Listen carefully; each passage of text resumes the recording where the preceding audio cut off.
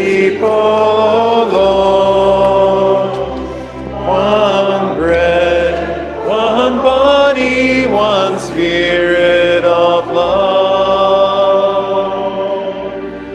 Gather your people, O Lord.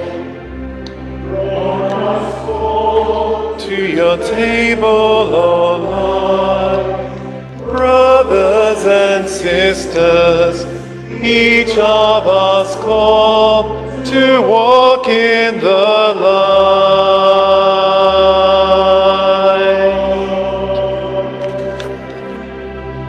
Gather your people, O Lord. Gather your people, O Lord. One bread, one body, one spirit of love. Gather your people, O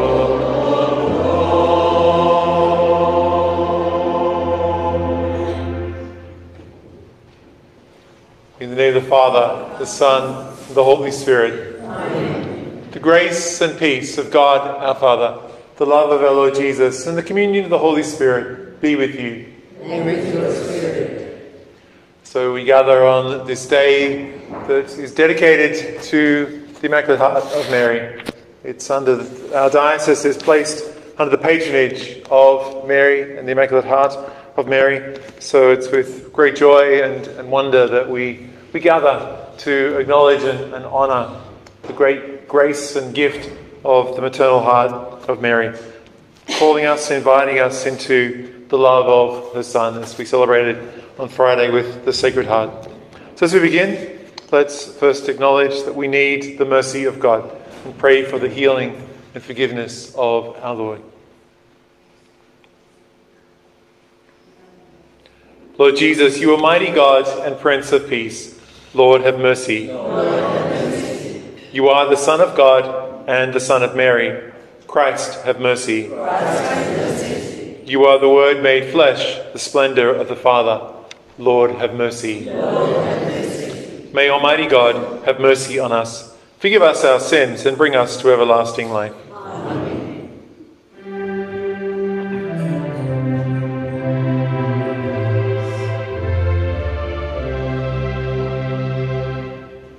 Glory to God in the highest, and on earth peace to people of good will.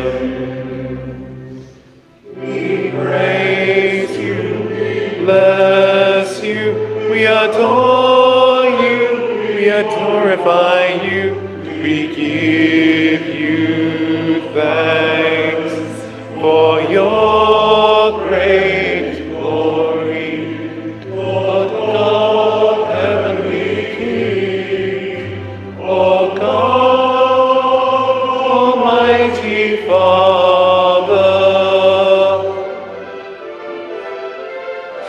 Glory to God in the highest,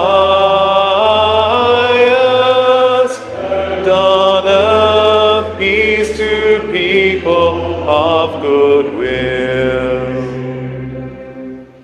Lord Jesus Christ, only begotten Son, Lord God, Lamb of God, Son of the Father, you take away the sins of the world, have mercy on us.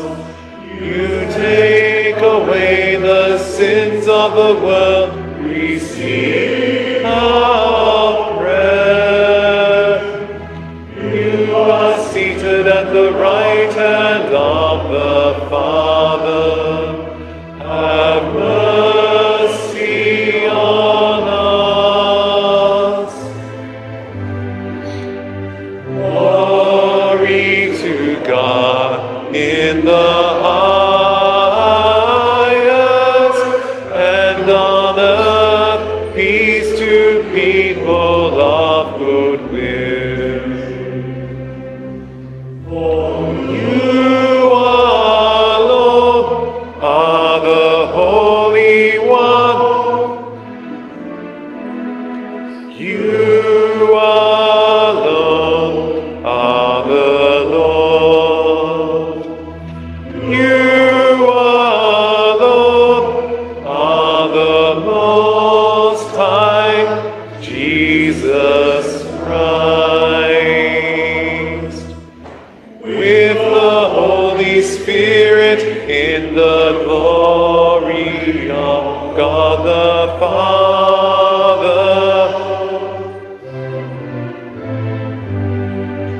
Glory to God in the highest, and on earth peace to people of good will.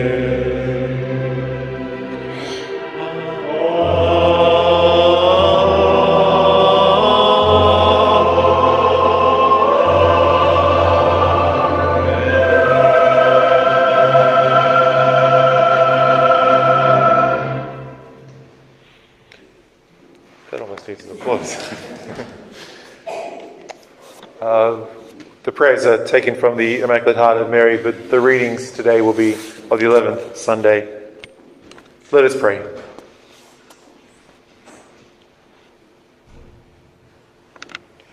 O God, who prepared a fit dwelling place for the Holy Spirit in the heart of the Blessed Virgin Mary, graciously grant that through her intercession we may be a worthy temple of your glory.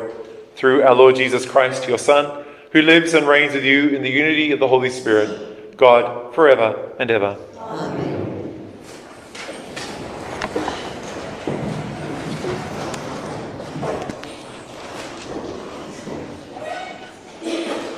A reading from the prophet Ezekiel. The Lord says this: from the top of the cedar, from the highest branch, I will take a shoot and plant it myself on a very high mountain. I will plant it on the high mountain of Israel. It will sprout branches and bear fruit and become a noble cedar. Every kind of bird will live beneath it. Every winged creature rests in the shade of its branches. And every tree of the field will learn that I, the Lord, am the one who stunts tall trees and makes the low ones grow, who withers green trees and makes the withered green. I, the Lord, have spoken, and I will do it.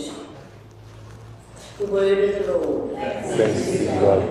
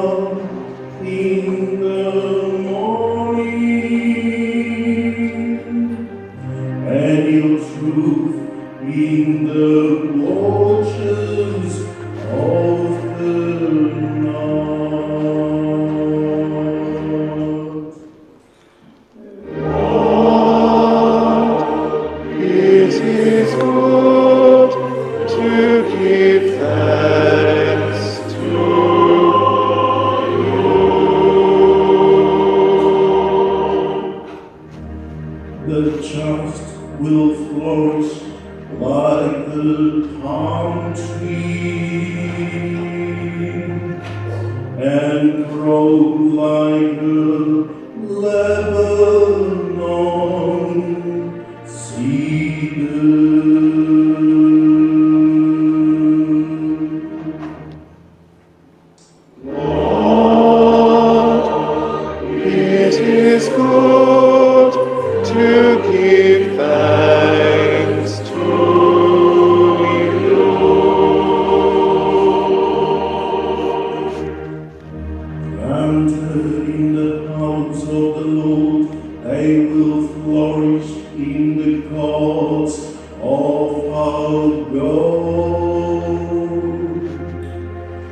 still bearing fruit when they are old, still full of strength, still green, to proclaim that the Lord is just. In him my rock, there is no Lord,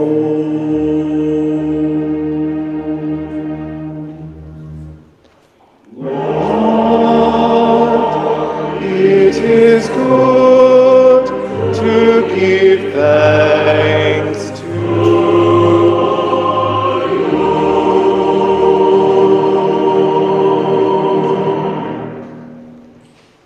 A reading from the second letter of St. Paul to the Corinthians. We are always full of confidence when we remember that to live in the body means to be exiled from the Lord, going as we do by faith and not by sight. We are full of confidence. I say and actually want to be exiled from the body and make our home with the Lord.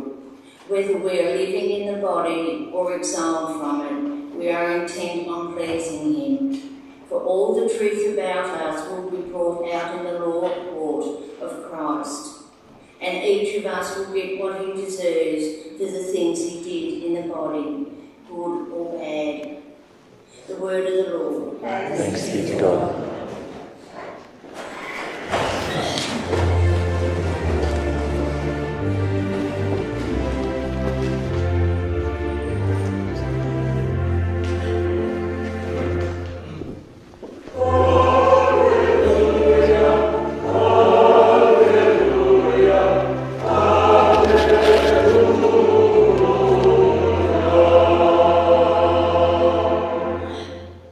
Thus is the word of God, Christ is the Son, who comes to live will live forever.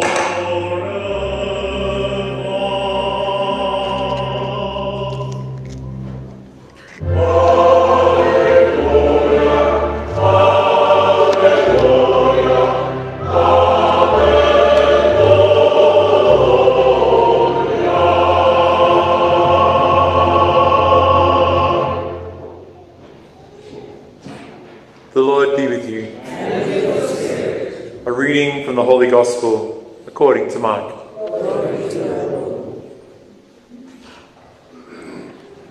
Jesus said to the crowds, "This is what the kingdom of God is like. A man throws seed on the land, night and day, while he sleeps. When he is awake, the seed is sprouting and growing. How? He does not know. Of its own accord, the land produces first the shoot, then the ear, then the full grain in the ear. And when the crop is ready, he loses no time. He starts to reap because the harvest has come." He also said, "What can we say the kingdom of God is like? What parable can we find for it? It's like a mustard seed, which, at the time of its sowing in the soil, is the smallest of all the seeds on earth. Yet, once it is sown, it grows into the biggest shrub of them all, and puts out big branches so that the birds of the air can shelter in its shade."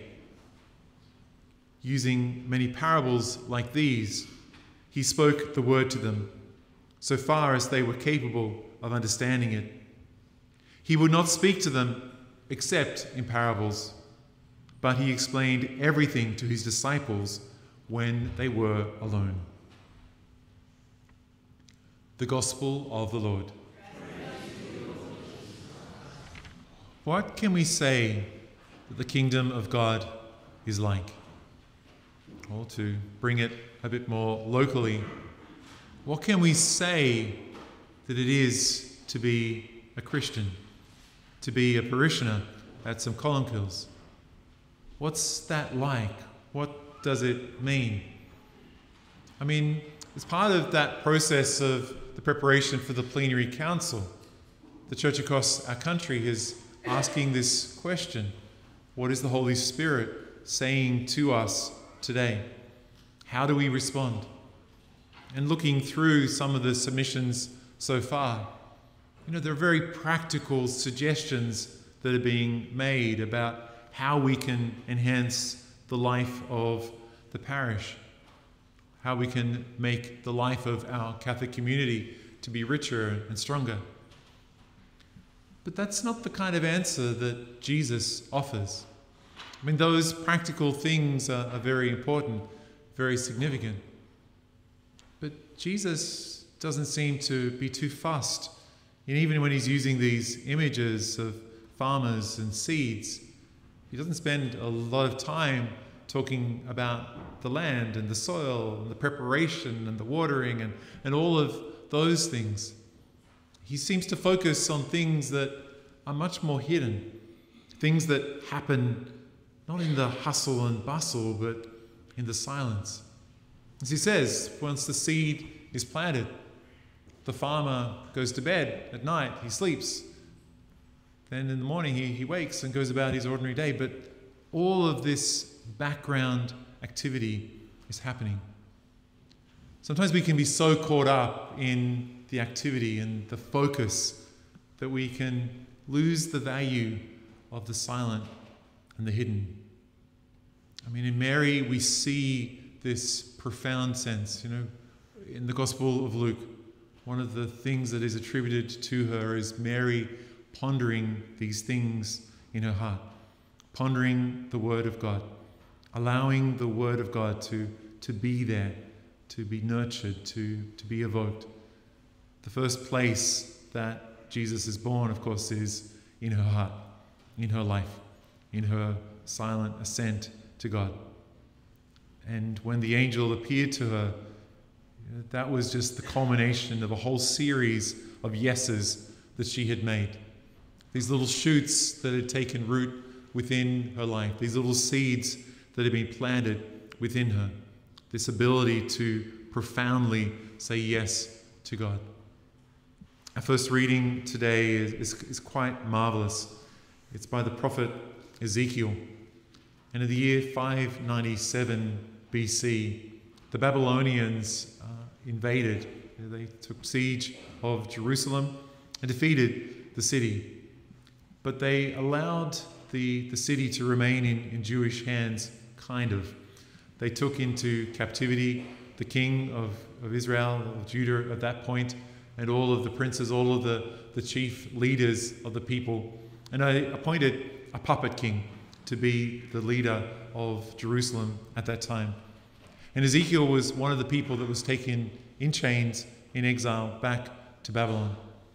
And when he begins the book of his prophecies in the book of Ezekiel, it's 5 years later, so around the year 592. And he's sitting by an irrigation channel there in Babylon.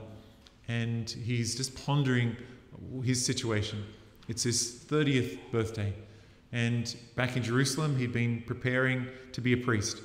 And the 30th birthday would have been the day that he would have been consecrated and ordained to be a priest within the Jewish faith.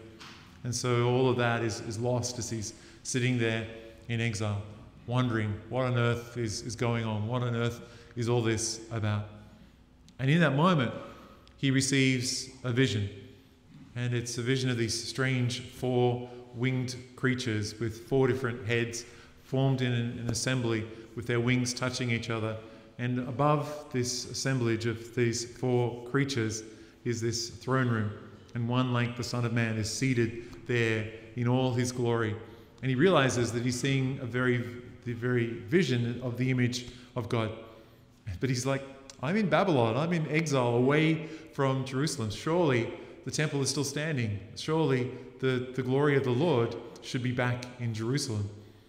But he sees that, no, that the people have apostatized. They've turned away from the Lord. They haven't been faithful to the little seeds of life and faith that have been planted within them. And so begins this series of prophecies that we read about in the first 11 chapters of the book of Ezekiel.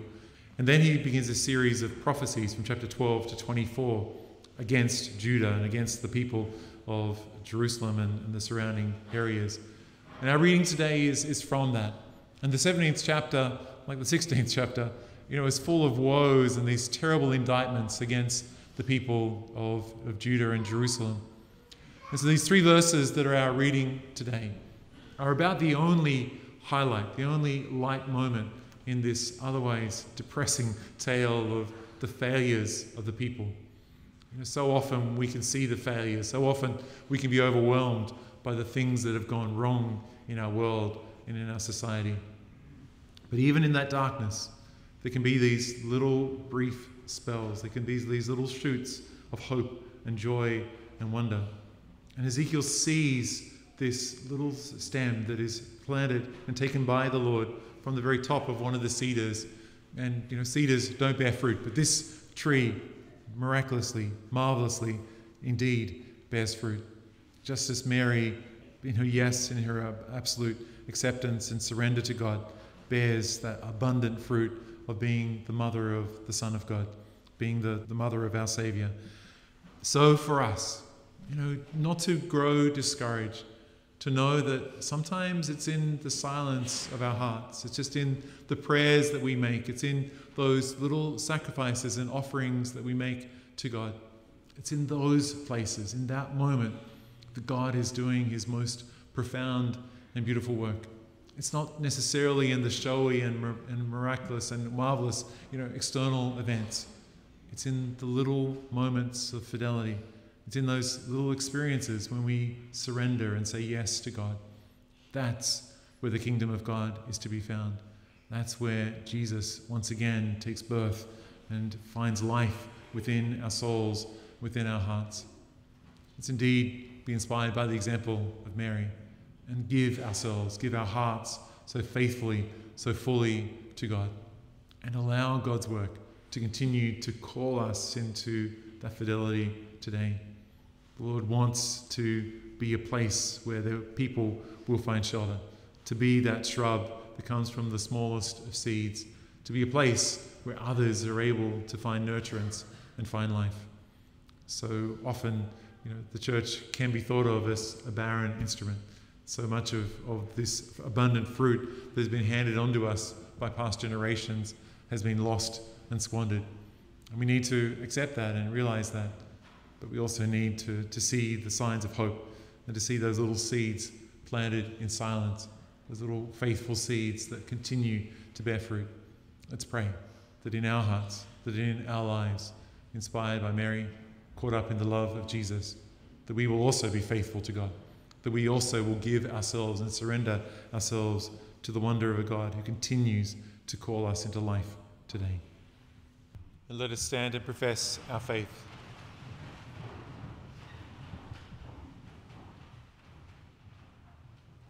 I believe in God, the Father Almighty, creator of heaven and earth, and in Jesus Christ, his only Son, our Lord, who was believed by the Holy Spirit, born of the Virgin Mary, suffered under Pontius Pilate, was crucified, died, and was buried. He descended into hell. On the third day he rose again from the dead. He ascended into heaven and is seated at the right hand of God, the Father Almighty. From there he will come to judge the living and the dead. I believe in the Holy Spirit, the Holy Catholic Church.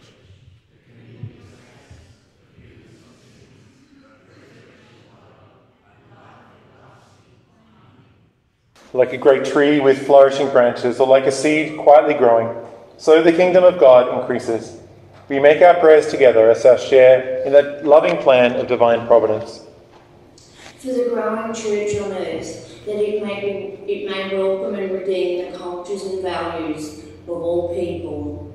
Let us pray to the Lord. Lord, hear our prayer. For leaders whose plans influence the economy, that they may encourage and support farmers and all those who help to bring food to our table. Let us pray to the Lord. Lord, hear our prayer. For those who develop the land, that that as they make this earth more productive, so may they reverence the natural environment created by God. Let us pray to the Lord. Lord, hear our prayer. For our own community, that we may grow in grace as we welcome people to the life of faith, let us pray to the Lord. Lord, hear our prayer. For our departed brothers and sisters, that they may live forever in the courts of our God, let us pray to the Lord. Lord, hear our prayer. Almighty God, you are the source of all goodness and grace. Hear these prayers we make as our intercession for others, through Jesus our Lord. Amen.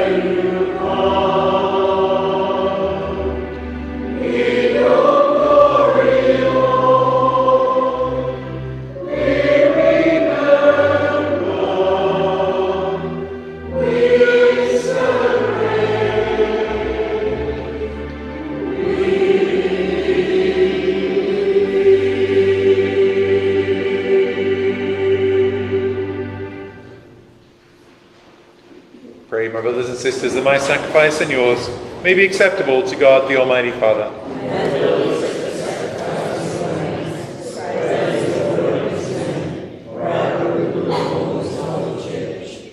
Look, O Lord, upon the prayers and offerings of your faithful, presented in commemoration of Blessed Mary, the Mother of God, that they may be pleasing to you and may confer on us your help and forgiveness through Christ our Lord. Amen. The first preface of the Blessed Virgin. The Lord be with you. And with your spirit. Lift up your hearts. Lift up to the Lord. Let us give thanks to the Lord our God. It is right and justice. It is truly right and just, our duty and our salvation, always and everywhere to give you thanks, Lord, Holy Father, Almighty and eternal God, and to praise, bless and glorify your name on the feast day of the Blessed Ever Virgin Mary. For by the overshadowing of the Holy Spirit, she conceived your only begotten Son, and without losing the glory of virginity, brought forth into the world the eternal light, Jesus Christ our Lord. Through him the angels praise your majesty, dominions adore, and powers tremble before you. Heaven and the virtues of heaven and the blessed seraphim worship together with exaltation. May our voices, we pray, join with theirs in humble praise as we acclaim.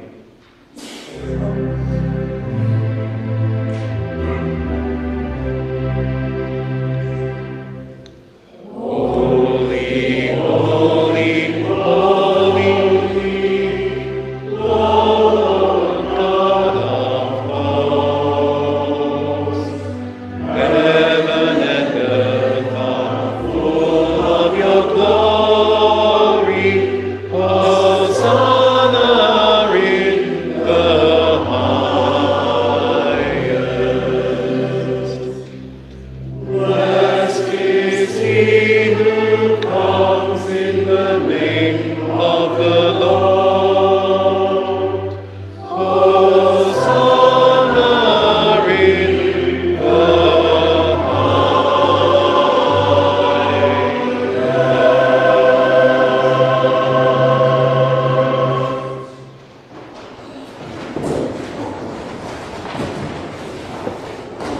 third Eucharistic prayer.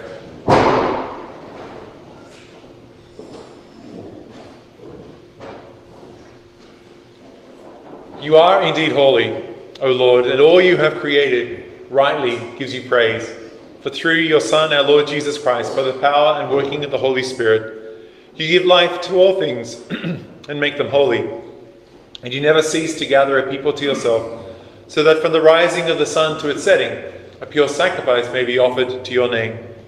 Therefore, O Lord, we humbly implore you, by the same Spirit, graciously make holy these gifts we have brought to you for consecration, that they may become the body and blood of your Son, our Lord Jesus Christ, at whose command we celebrate these mysteries.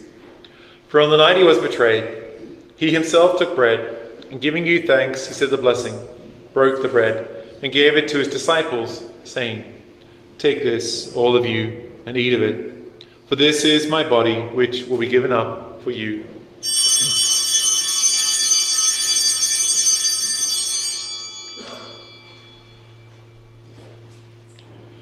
In a similar way, when supper was ended, he took the cup, and giving you thanks, he said the blessing, and gave the cup to his disciples, saying, "Take this, all of you, and drink from it. For this is the chalice of my blood, the blood of the new and eternal covenant, which will be poured out for you and for many for the forgiveness of sins. Do this in memory of me."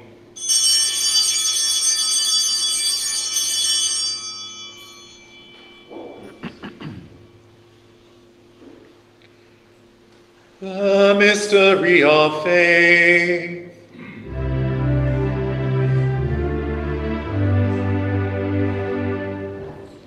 When we eat this bread, drink this cup, we proclaim your death, O Lord, until you come again.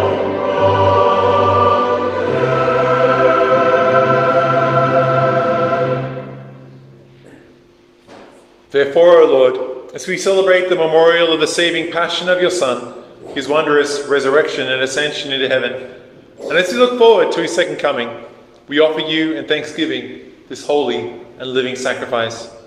Look, we pray, upon the offering of your whole church, and recognizing the sacrificial victim by whose death you willed to reconcile us to yourself, grant that we who are nourished by the body and blood of your Son and filled with his Holy Spirit may become one body, one spirit in Christ. May you make of us an eternal offering to you, so that we may obtain an inheritance with your elect, especially with the most blessed Virgin Mary, Mother of God, with blessed Joseph, her spouse, with your blessed apostles and glorious martyrs, and with all the saints on whose constant intercession in your presence we rely for unfailing help. May this sacrifice of our reconciliation, we pray, O Lord, advance the peace and salvation of all the world. Be pleased to confirm in faith and charity with your pilgrim church on earth, with your servant Francis, our Pope, and Brian, our Bishop, the order of bishops, or the clergy, and the entire people you have gained for your own. Listen graciously to the prayers of this family, whom you have summoned before you. In your compassion, O merciful Father, gather to yourself all your children scattered throughout the world. To our departed brothers and sisters, and to all who are pleasing to you at their passing from this life, give kind admittance to your kingdom. There we hope to enjoy forever the fullness of your glory, through Christ our Lord, through whom you bestow on the world all that is good. Through him and with him and in him, O God, Almighty Father, in the unity of the Holy Spirit, all glory and honor is yours, forever and ever.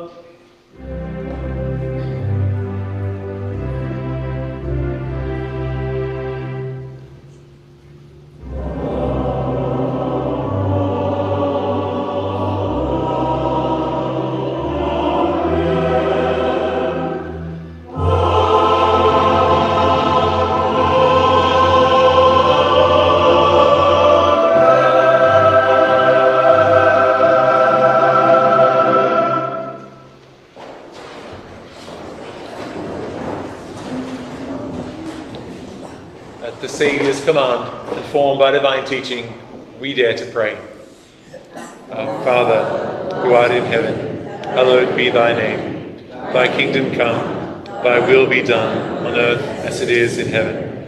Give us this day our daily bread, and forgive us our trespasses, as we forgive those who trespass against us. And lead us not into temptation, but deliver us from evil. Deliver us, Lord, we pray, from every evil. Graciously grant peace in our days, that by the help of your mercy we may be always free from sin and safe from all distress, as we await the blessed hope and the coming of our Saviour, Jesus Christ. Lord Jesus Christ, who said to your apostles, "Peace I leave you, my peace I give you," look not on our sins, but on the faith of your church, and graciously grant her peace and unity in accordance with your will, who live and reign forever and ever. Amen. The peace of the Lord be with you always. And with your spirit. Let's turn and share with those around us the grace of peace of God.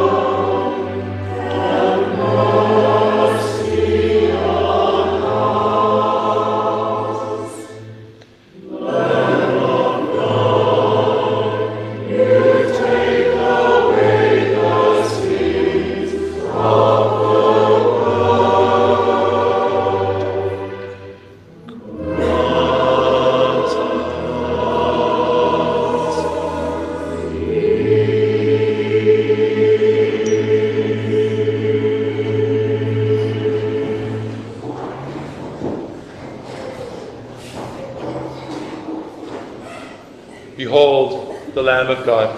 Behold him who takes away the sins of the world. How blessed are those called to the supper of the Lamb. Lord, I am not worthy that you should enter under my roof, but only say the word, and my soul shall be healed.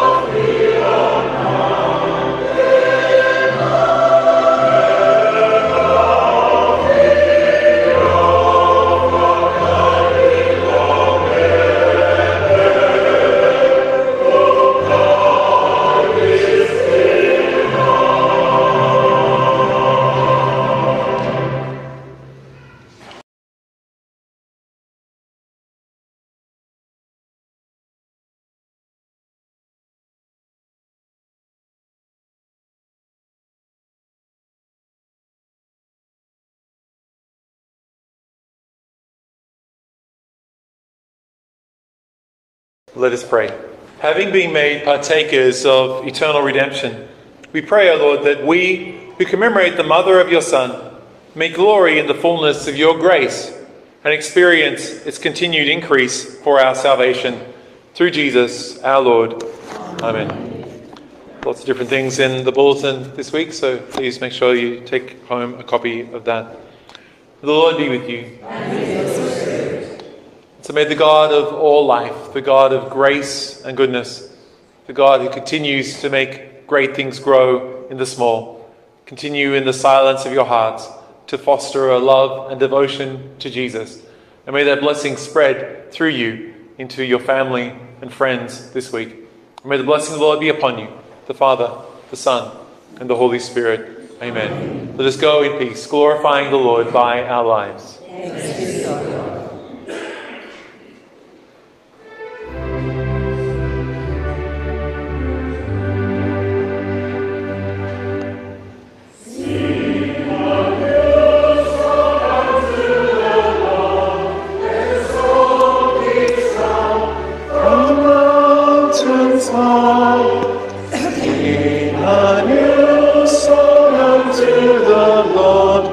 Singing hallelujah.